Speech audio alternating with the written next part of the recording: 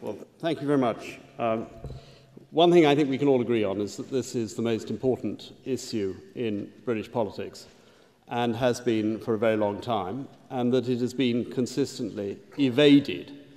And that evasion is like running a business and not knowing what business you're in.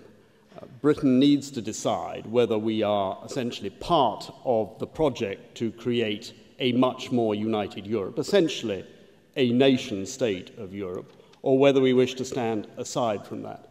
And the present crisis has polarized that issue, because it is quite clear that the most likely outcome of the Euro's current difficulties is the logic of the single currency, which is a much more tightly united, fiscally and politically, inner core.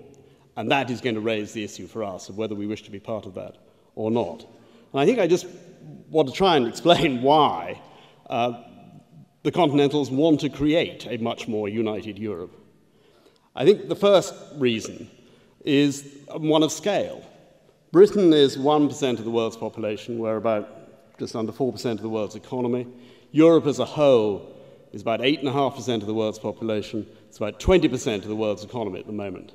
We face a total transformation of the world economy. The rise of Asia, the move of power from west to east is on an unprecedented scale, the like of which we've not seen for 500 years.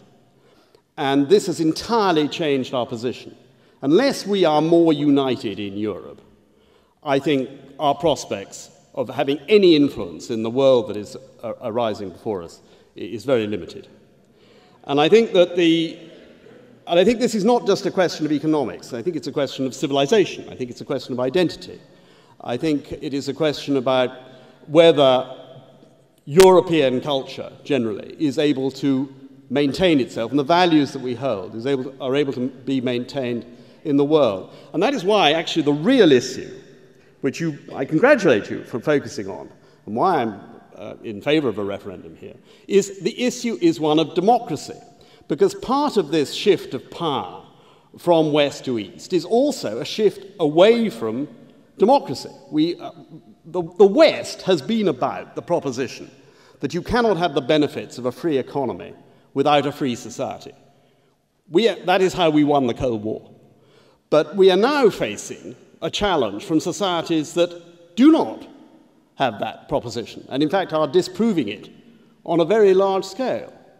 And I think it's also a matter about democracy closer to home, because in this new globalized world, the power of economics is vastly greater than the power of politics. Economics is international.